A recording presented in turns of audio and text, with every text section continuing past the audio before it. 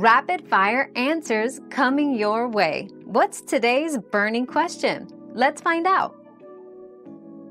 In the UK, you can earn up to £1,000 without declaring it, thanks to the trading allowance. This applies to self-employed individuals and casual services like babysitting or gardening. If your income from these small jobs exceeds £1,000 within a tax year, you'll need to declare it to HMRC. This threshold provides a bit of leeway for minor earnings, but for anything above, be prepared to report it to ensure compliance with UK tax laws. Our quest for knowledge never ends. Thanks for being part of today's discovery. Subscribe, like, and share to join us on the next one.